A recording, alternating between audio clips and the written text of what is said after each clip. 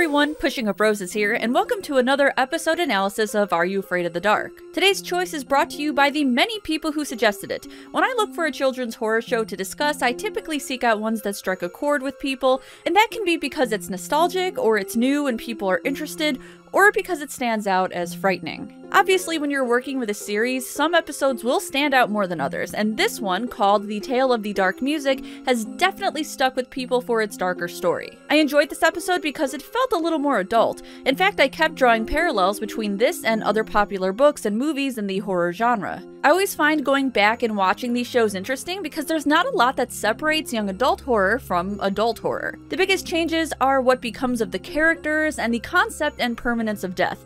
And yes, obviously any kind of gore would be toned down, but I'm talking more about the subject matter. The fact that there are adolescents in shows like Are You Afraid of the Dark, Goosebumps, and Eerie, Indiana doesn't speak for their maturity level. Take books like It and Stand By Me by Stephen King, which heavily featured children as the protagonists. The work of King is a little more diabolical and has a sharp focus on problematic people, whereas horror for children and preteens don't dive deep into people's interpersonal relationships. The fear comes from the monsters, the dark, the fictional creation that the stories revolve around. Those fears evolve as you get into adult horror, where the scariest things are often the people who become the monsters.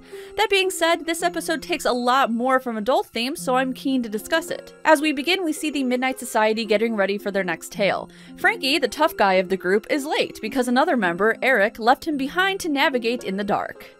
Great! Thanks a lot. Hey, be careful with that man, it's my father's. I gotta make you eat this! This is a problem for Frankie, as he is indeed afraid of the dark. Apparently, the you in our interrogative show title is Frankie, and the answer to it is yes. Sit down, Frank, don't be strange. Gary is busy staring at the flames of the fireplace like a goddamn pyromaniac, and no one seems to notice. Eric decides to push Frankie's buttons even further by telling a tale as old as time, the fear of the dark. At least that's what he says it's about. I found this introduction misleading as it's not entirely about the dark as much as it's about the dark music. And by dark music, they clearly mean Blood Flowers by The Cure. Eric begins telling his story, which centers around a young boy named Andy. Him, his mom, and his sister move into a deceased uncle's house and Dave Mustaine! This is Coda, the neighborhood punk. He does not appreciate being nearly run over by a bike and has an automatic dislike for Andy because his uncle was a weirdo. I love how his hair flows in every shot. Welcome to the neighborhood. Andy's mom haphazardly tries to put up some blinds, but needs a ladder, so she sends Andy to the basement to grab one. His sister mocks his apprehension. What's the matter, Andy? Afraid of the dark? I'm not afraid of the dark as much as I am creaky wooden stairs like this, genuinely. When I see these, all I can think about is the wood giving out and falling between the broken planks. I'd love a horror story just based on stairs that might break at any given moment. Andy loses sight of the goal of finding his mom a ladder about 2 seconds in, and instead starts messing around with a radio. He plugs it in, and it doesn't work, so he shouts at his mom to flip a switch. As the music comes on, a weird-looking door starts rattling. I heard that. Sorry. As soon as Andy turns the station to some heavy metal, it opens up and 2 red eyes peer back at him. Hello, Andy. Come on in.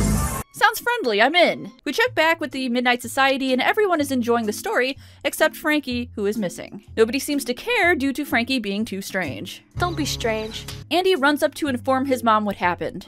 It talked to me. It said, come in and I'll suck your blood or something like that. That is not what it said. Come on in. He's not a vampire, he's an evil ghost monster entity. Jeez, Andy, get your supernatural tropes straight. Andy's mom is pretty sure it's just rats, even though rats can't talk and are typically friendly. His mom flings open the door with reckless abandon and... Andy? It's a bunch of wine, thank God! Honey, come over here. And a lifetime supply of pink shirts for our pink shirt cult. Nah, just an empty cellar. Mom takes this time to ridicule her son for seeing and hearing things and keeps insisting it's a rat. A single, talking rat. Cut to Coda and his weird-ass dad sporting this unfortunate ensemble. It's a Beetlejuice Hulk Hogan hybrid, run! And don't give me no lip! Did he just start a conversation with that? No hi or what's up son, just don't give me no lip. Next time I see someone working on something, I want to walk up to them, shake a sandwich at them and say that. And don't give me no lip! As Andy is completing his paper route, he accidentally knocks over the cleaning bucket Coda was using and it drenches him. He's not pleased. Meet the real me. Andy makes a run for his house. Wait, his address is 420? Blaze it! He runs out back to the cellar and barrels on in. Now we get to see even more weird, useless junk. His younger sister sneaks up behind him and antagonizes him a little. And are we just gonna ignore the hand in the jar? How long has that been there? That evening, Andy inquires about his uncle. Oh, he was a strange guy. And these are his ashes. She also mentions that he died in the basement, realizes she might be frightening her kids, then stops and tells him to go change the laundry. In the basement. Mom of the year. Oh, Mom. I'm filthy. I'm Roses. Andy listens to music while he sorts clothes, and this has nothing to do with the episode, but my dad had this exact radio in gray when I was young, and seeing it again reminded me of him. The music Andy's listening to brings the monster out of hibernation, and it takes the form of... oh no. Hi, Andy. Won't you come play with me? Nope, nope, nope, nope, no, no, no, nope, nope, nope, nope, nope, fuck no, no. The doll nearly persuades Andy to go with her, but his mom turns off the electricity, the radio turns off, and she's sucked into the hell portal. Andy was in such a trance that he couldn't remember what happened, so he just keeps returning to the basement. Again, he's not afraid of the hand in the jar because... this time the monster manifests as a shoddy green screen. Andy nearly makes it to the door, the smell of funnel cakes luring him in, when the illusion is shattered and a skeleton hand shoots out to grab him. Oh dear. That skeleton looks pretty silly. I actually like the close-up shot in the carnival costume. He looks nice with that strong lighting. Then when you pull back, you see him just kind of vibrating around in a small empty area. He pulls the radio plug from the wall and the door closes. And then, an epiphany. Music. Make you lose control. Andy rushes to go find his mom, runs into Coda, and... holy shit! I know that looked really fake, but I've never seen someone get flat out punched before on any children's horror show. It's a little jarring. He does it again with a jaw-cracking sound effect, and I was honestly surprised. Coda also throws his bike into the road and it gets squashed by a truck. Come on, Andy, think. You can get back at him. Remember? The radio? Music. Andy sets up what appears to be fake speakers and a highly advanced sound system, planning his revenge. Ooh, special delivery. He bonks Coda on the head with a wooden block and leads him into the cellar. Andy kicks on some heavy metal and the door glows red. Evil is powered by metal music, as my mom always used to say. We don't see the monster, but Coda appears to be seeing it in its true form, and he's terrified.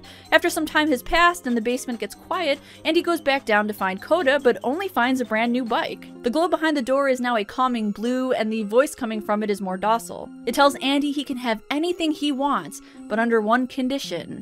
What's that? Feed me.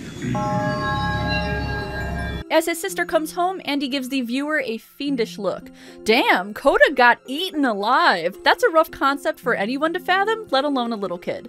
The Midnight Society starts to pack up and leave, but Frankie is still missing. Eric says he'll wait for him, and then... Paybacks are sweet! No. Revenge is sweet. Payback is a bitch.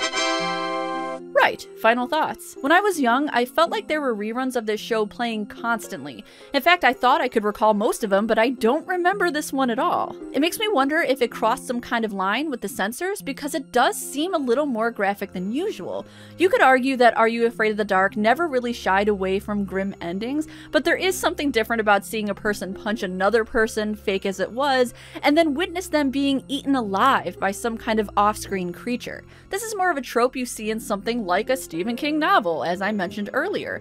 It heavily reminded me of It, particularly because the bully got his comeuppance in the form of a grisly death, which is something that happens a lot in King novels. King loves to write revenge on horrible people. Even though Eric told the group that Andy did not feed his sister to the monster, it's pretty implied that he did. You don't make this face and then follow it with something chaste. I also got some heavy Little Shop of Horror vibes with the whole feed me to keep me alive thing, and the fact that whatever this being is prefers eating people. The music is also particularly strange. Even when Coda is not on the screen, there's a lot of generic metal music going on. This episode feels really different and a little more gruesome than usual, and I think that's why I enjoyed it. I do think it would work better as a story specifically for adults or teens. I can see the potential of expanding the plot to discuss how the uncle took care of the monster until until his death, and describing how Andy would continue to feed it. Though this was still effective, even if it was all crammed into a 23-minute episode. It shocked me in a good way. I was not expecting a death, I was not expecting any kind of physical violence, though honestly that punch wasn't very fitting, so maybe that's not a good example, and I certainly was not expecting this. Nope, nope, nope, nope, nope, nope, nope, no, no, no, nope, nope. I do think in not showing the creature's true form, it tones down the horror just enough for a young person. Obviously, they didn't show anything explicit in terms of gore, blood, or body horror, so even though the plot is pretty dark, I think it's just within the lines of children's horror, especially since it still has a lot of campy moments and questionable acting. Though I can tell you, if I saw this episode as a kid, I would have nightmares for weeks. I was particularly fragile, which is now why I barrage myself with thrillers and murder mysteries. I have to make up for the fact that Lil Roses couldn't handle Are You Afraid of the Dark? If you have an episode you are just dying to see me cover, go ahead and leave a suggestion in the comments. Until then, stay spooky. Hey everyone, thanks for watching my video on the Tale of the Dark music. I hope you enjoyed it. I have more if you did, but first I want to give a special thank you to all my patrons because they make it possible for me to keep this channel going. Thank you, my darklings, you rock. If you don't want to donate to the show, no pressure, I appreciate likes, comments, and shares. If you want to check out more of my videos, here's a couple recommendations. On the left, I have a video on Goosebumps, and on the right, I have the previous video I did on Are You Afraid of the Dark? I also have murder mystery reviews and adventure game retrospectives. Thanks again, and as always, I'll see you in the next one.